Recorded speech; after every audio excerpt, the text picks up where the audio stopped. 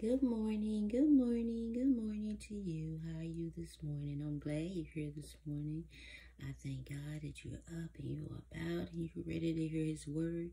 And Heavenly Father, we pray to you today, Lord God, that no weapon formed against me shall prosper, that no weapon formed against us shall prosper, Lord God, to those who are listening and they're in your word, Lord God, that you keep them safe. And Heavenly Father, God in heaven, I pray that you bring your angels around me to protect me as I give your word today. That there be no division, no misunderstanding of your word today, Lord God. And I thank you, Lord God. I thank you, Lord God, for your protection, for your healing, and for us being here today. In Jesus' name, amen, amen. And so today, y'all, okay, I have my tablet. Not my tablet. Well, yeah. I have my tablet. Of course, that's my phone that I'm recording on. And then I have my MacBook. Oh God. Okay, so, and this is what we're gonna talk about out of today. Okay. And I don't know if you can see, but this is my blog, and it's called Quaymalo Speaking the Truth. Trying to see if I can. Well, you can see it right here. Quaymalo. No, it's on WordPress.com. But anyway, I've had this, and this is an article from February 18th, 2014 that I wrote, but I want to talk about this. And it's called Know Your Enemies. Okay, and we're in a spiritual war. Okay, and we should know our enemies. We should know the people who do us wrong, who mistreat us, who don't, who lie to us, and all those things. So we should know our enemies. Some of the people that are our family members, we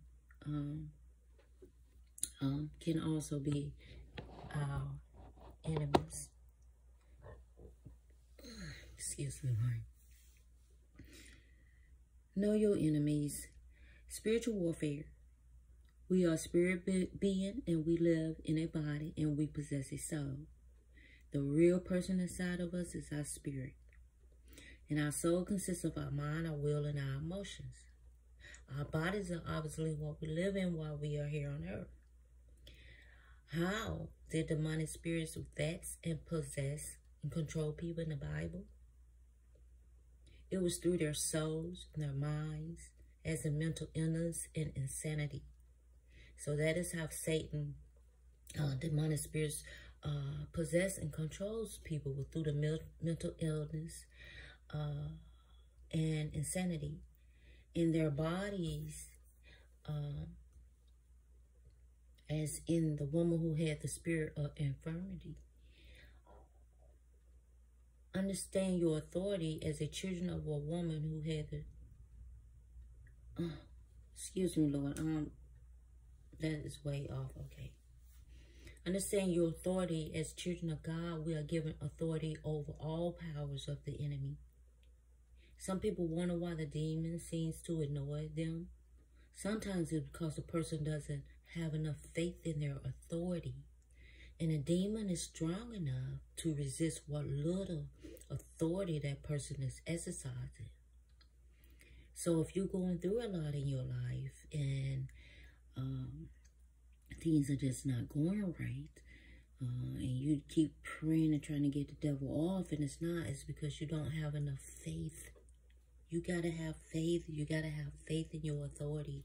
You got to have faith in God. You got to have enough faith to back the enemy out for you. And this is nothing easy, and this is nothing to play with. And I have trials, and I go through, but I keep on praying, people. And that's what we have to do. We have to keep on praying. We just have to keep on praying.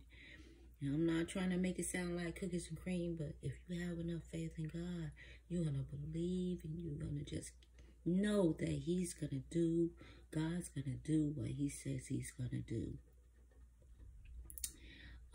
And so It's because the person doesn't have enough faith in their authority, and a demon is strong enough to resist what little authority that person is exercising. So what little authority you have, the demon is able to take that. The more faith in your authority you have, remember I just said that, the more of your authority you will be able to use.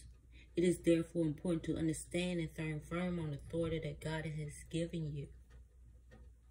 The Lord is reigning, and I hope that don't interfere in my recording. Religious spirit's purpose is to stand in the way of the spirit of God's work. Religious spirits hinder progress in churches. There's freedom in the Lord, not religious bondage.